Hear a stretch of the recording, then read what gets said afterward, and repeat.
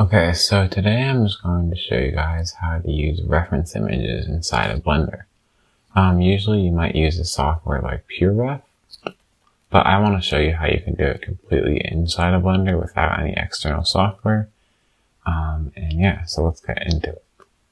So, the first thing we're going to do is open up a new 3D viewport panel. So, you can come up here to this top right, and once we get the little plus cursor, you can click and drag over to the left, and we got a new window. Now, we are going to just clean up this viewport. We don't need a lot of this stuff showing. We can go to View, uncheck Toolbar, uncheck Tool Settings, and uncheck Adjust Last Operation.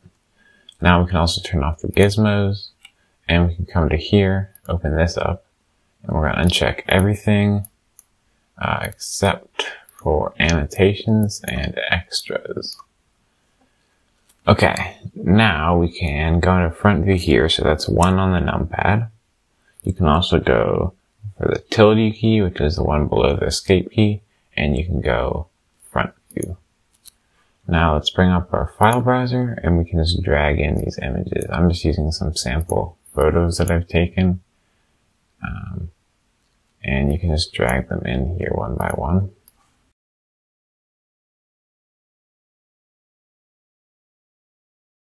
Okay, once you have all those in here, you can see we have a problem. We don't want the images over here, and we don't want the other stuff over here.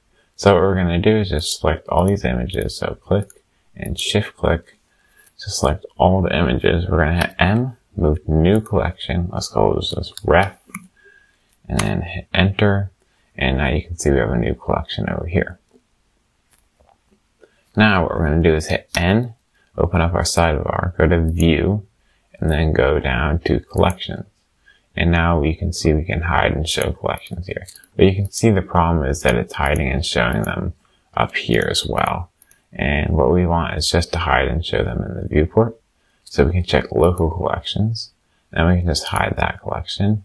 And now you can see we only have images over here. We can move stuff around. Looks like some of these need to be rotated 90 degrees, the ones that were sideways. And yeah, now over here we want the same thing. We don't want the images to show, so hit N, View. We're going to have to go down to Collections and make sure you have local collections checked again. And then we're just going to hide that references. We hit N to close that again. So now you can see we have all our reference images right in Blender.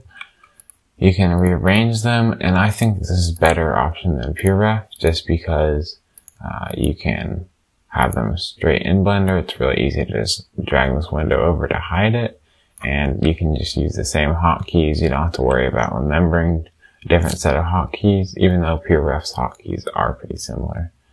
It's just, I think it's easier this way. And the other thing we can do is draw. So we can use the annotation tool. So if we hit T, then we have our annotation tool here.